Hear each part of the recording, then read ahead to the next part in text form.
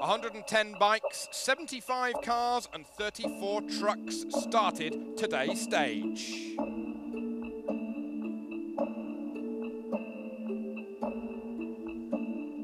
For Jean de Azevedo of Brazil, it was another chance to maybe get that first elusive win. With regards to the privateers, for example, Francois Flick, who we saw a couple of days ago in trouble, he had a good day, he was 9th overall. The privateers there ready to pounce in case anything went untoward with the Works KTM riders.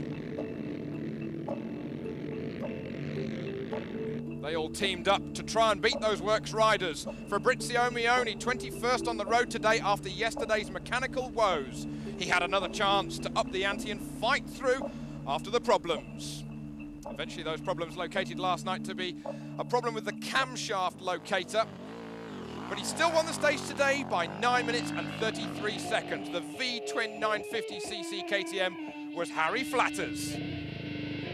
Richard Sanks was second on today's stage, losing out to Mioni. He said it was very, very fast. And of course, the clever Frenchman saying he was not surprised about the pace of Mioni's V-twin. Will Sanks keep his lead overall though? It's now nearly 13 minutes.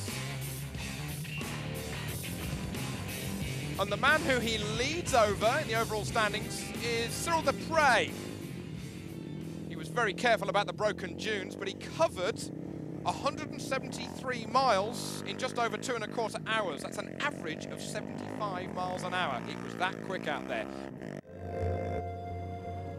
Jean Brucy, KTM number 9, teamed up with Mark Coma. Coma over the moon to reach the rest day. Coma 5th on the stage today, but Jean Brucy 4th overall. Coma back in 9th overall. De Azevedo snapping at the heels of Brucy though overall in 5th position. Whilst Chile's Carlo de Gavado arrived in refuelling, maybe a little more tired than he thought. Poor guy is worn out as the rest of the field continued on along the border.